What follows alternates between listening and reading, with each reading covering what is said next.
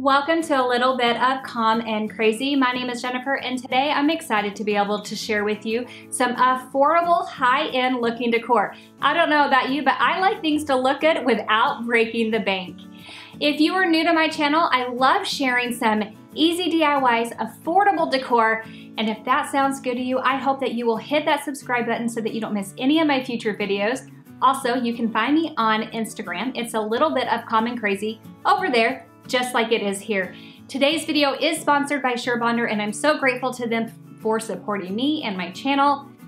Right now, the world is flipped upside down and we are in crazy times. So I am not asking anyone to go get anything to recreate these projects. If you don't have the items right now, this video will still be here when we are able to get out and about again. I will also be giving you some suggestions for other items that you can use instead. Please stay home, stay safe. I am so grateful for our essential workers and our frontline workers and for everything that you do. I'm also really grateful to those of you who are staying at home and keeping our loved ones and yourself safe. Now let's go ahead and jump right on into today's projects. For my very first project, I grabbed these two adorable little blue jays from Dollar General. They were just $1 each.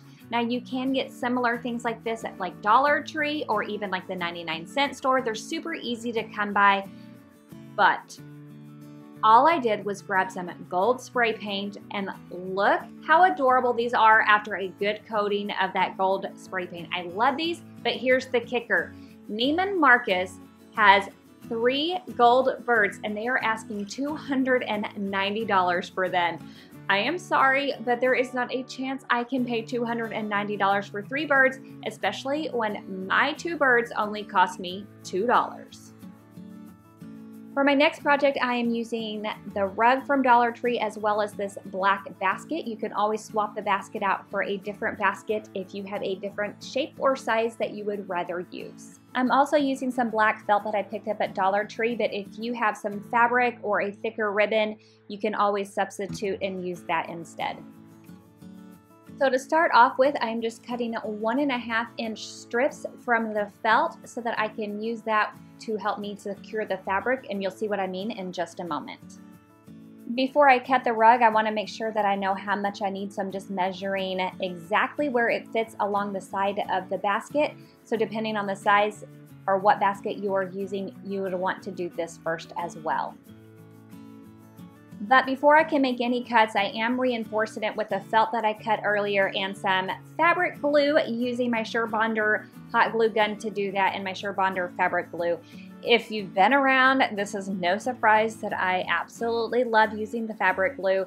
Here you see that I'm using some white fabric glue. I actually am going to switch over to the black in a minute because yes, they have black fabric glue, and I just learned that recently. Yeah, it's a little bit of a game changer. I chose to use the black because I felt like it wouldn't show through as easily, just in case, and so just a personal thing. Now, I have found that Amazon only carries like the thicker fabric glue sticks, but I did find the thinner ones on Walmart's website if you're trying to find them. You can also find the thinner ones at Hobby Lobby if that is a place that you're trying to find them, if you've had a hard time finding them. For fabric glue sticks, for the most part, I like the thinner ones.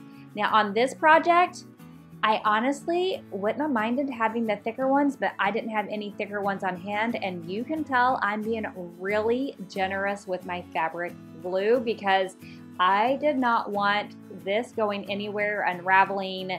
I wanted it to stay together. So I just measured out handle to handle so I would know where to put this next piece of felt, because that's where I will be cutting the rug in just a moment, because I'm going to be cutting 2 different pieces of the rug.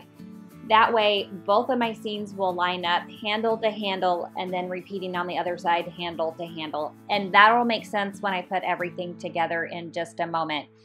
Now I wanted to make sure my ends were secured, as much as you need to make sure that that bottom is really secure. And so I'm just taking the extra pieces after the sides and doing the bottom. I will be honest, making sure that that bottom or that middle piece is what you're seeing right now is secure is probably the most important part, because that is the part that will come like start unraveling. It will just start kind of separating from the rest. So if you want to do a piece all the way across and not have a gap like I do, that would probably be the best suggestion, because I do have to go back in and really make sure that I have those pieces together later on. That was a little mistake that I made that I did have to kind of correct later. So after you have it completely secure, then you can go ahead and trim it out. So I started with the bottom and then I just trimmed one of the sides.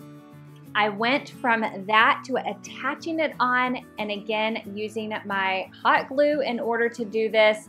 This is when I brought out my big guns. This is my cordless Surebonder glue gun. This is the big bad boy. I love this because I really wanted the high heat, and this guy gives off a lot of glue. I really wanted to make sure that this was staying on at the time. So I started, as I told you, I would start where the handle was, right in that middle, and I just worked my way around that top, and I secured it all the way around till I got to the other handle. Then I trimmed.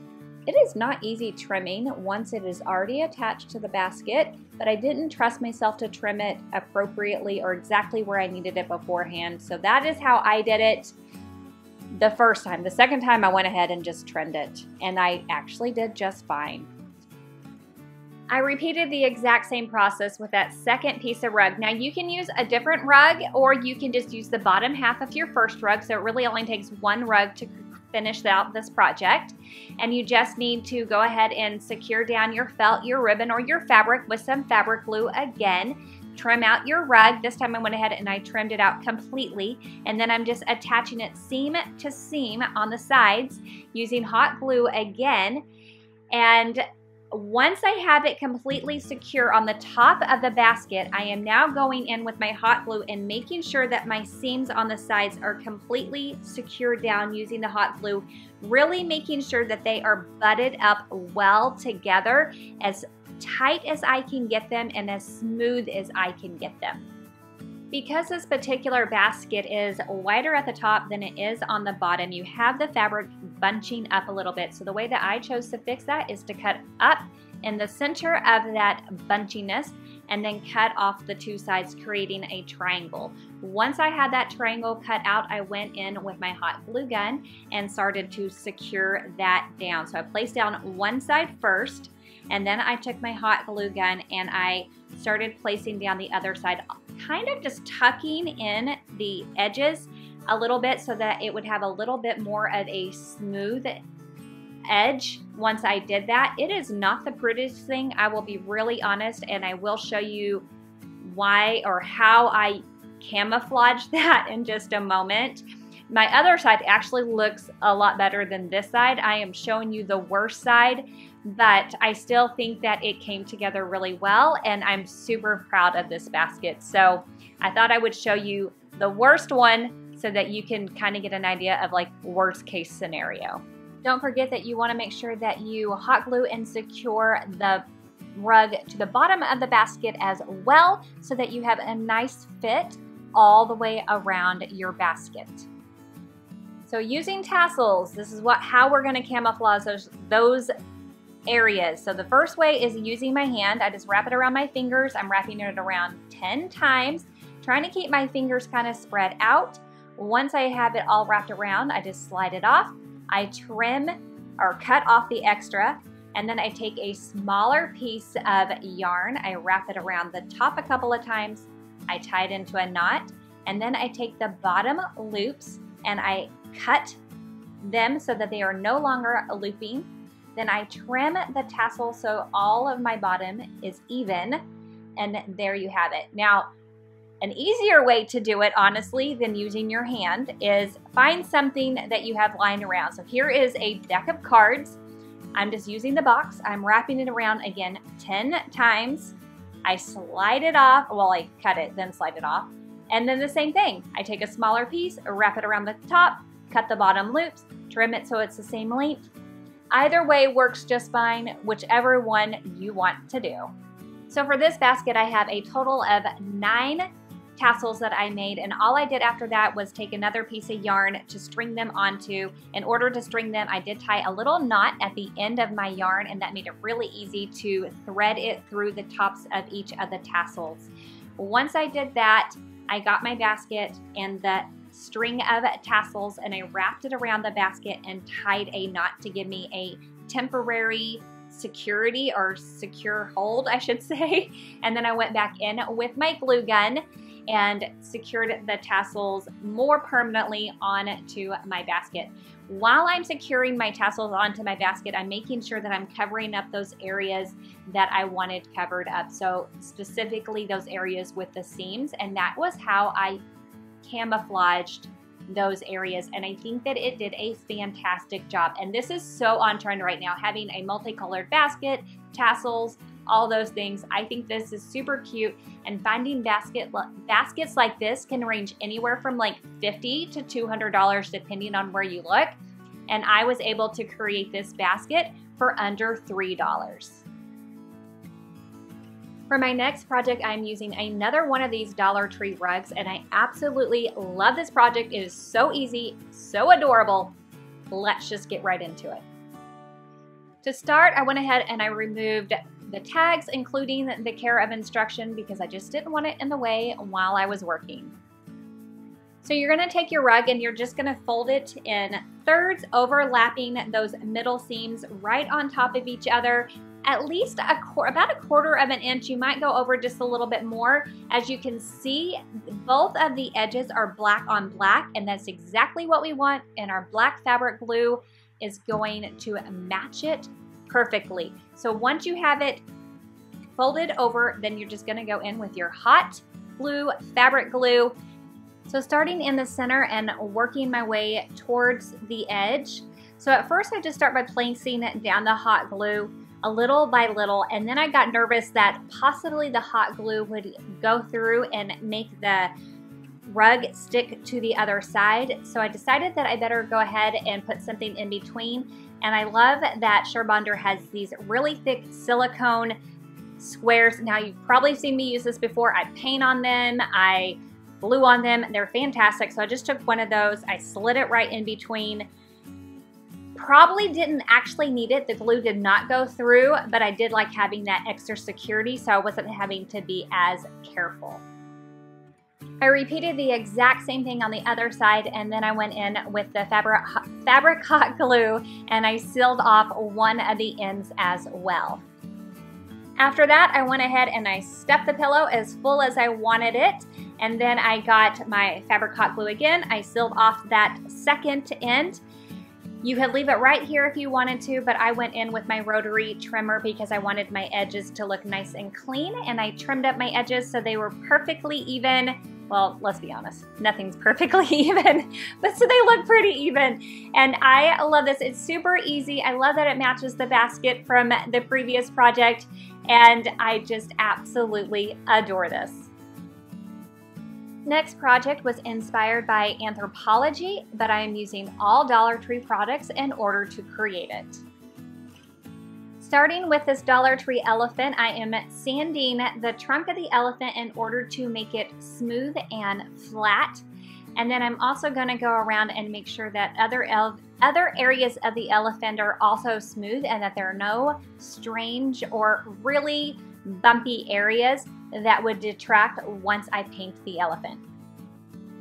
Using some E6000, I'm going to place that on the bottom of the elephant in order to attach it to this glass tea light candle holder. This comes in a pack of 3 from the Dollar Tree, and I'm actually going to be using the other 2 in order to support the elephant while it is setting up and drying or curing with the E6000. Now once I put the E6000 on, I like to leave it for a couple of minutes so it gets a little bit tacky before I actually place it onto whatever it is that I am trying to place it onto. Kind of like if you've ever used fake eyelashes in like an eyelash glue.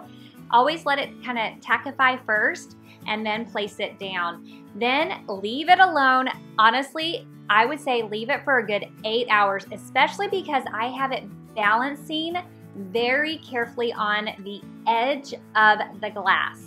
It is not on the center. It's not being supported. It is like dangling, and I want it to set up and set well. So I left my alone overnight, and I came back and I have a good, strong, firm hold. And now I can go ahead and I can take this and have it painted. My elephant is going nowhere. It is firmly attached to this glass. Using a gold spray paint, I paint both the elephant as well as the glass, and I give it a nice, good, thorough coat all the way around, top, bottom, everywhere.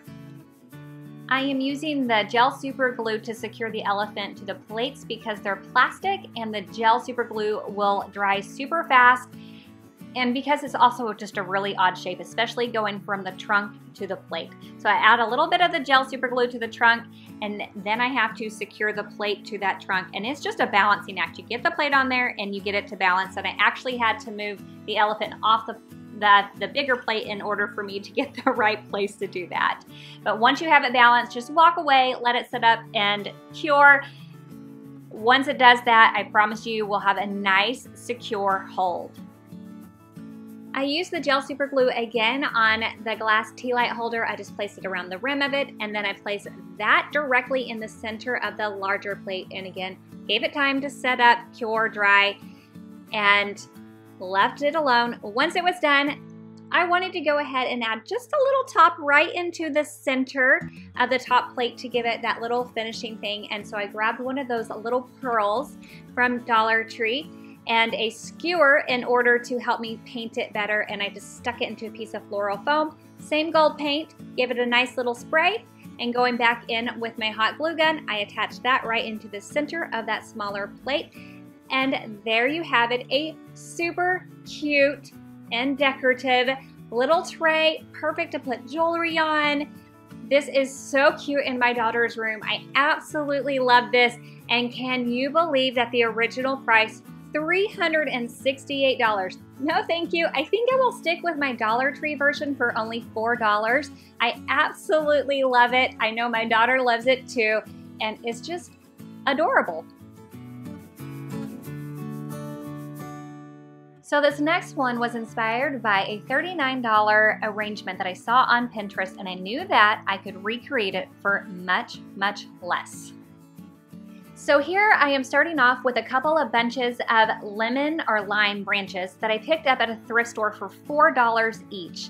Now, I love that these have both lemons and limes on it, and I also like that they have different shade variances. The reason why I'm choosing to use this is because they are actually smaller and will fit better inside the mason jar. I'm sure cutting these off is probably tearing some of you apart, but don't worry, I'm using all of this, including the greenery in this project, so nothing is going to be going to waste. After that, I just toss all my lemons and limes straight into my mason jar. Now the cotton that I'm using for this came from Dollar Tree, but of course you can get cotton off of Amazon, Hobby Lobby, Michael's, Joann's, wherever you want to find cotton. Now, I really have a hard time cutting my cotton, so you can fold the stem over on some of your taller pieces, but to be honest, for the most part, you're going to end up having to cut some of your cotton stems. So this is not one of those projects where folding is going to work. To really make this work, you're going to need cotton of different heights, which is why you're going to need to cut your cotton stems so that you really can get a fuller cotton feel all the way around. And so it does take about 3 different bunches of cotton in order to fill out the mason jar. Once you have your cotton in play, then you're going to need to go in with your greenery, and I'm using the greenery that came with my lemons. And again, I just trim that off because those were in long bunches, and I just kind of fill in the gaps. My leaves are really stiff, and so I went in with my fingers and I just kind of curved them under. It worked because those are wired leaves, and it really helped me to be able to fidget with them and play with them. After that, I took some twine, I wrapped it around the jar and just tied it off into a bow. I absolutely love this. I love the different texture and color. I love its organic looking feel. So many beautiful things about this. I just think it is just absolutely beautiful. Stay home for the people We love. Be creative. Reuse, recycle, repurpose. Craft your stash. Use what you have. Let's flatten the curve. That is just a great reminder in these crazy times from some of my absolute favorite people here on YouTube. Thanks again to Surebonder for supporting me and sponsoring today's video. Also, thank you so much for stopping by. If you enjoyed today's video, please give it a big thumbs up. I will catch you in the next one. Bye.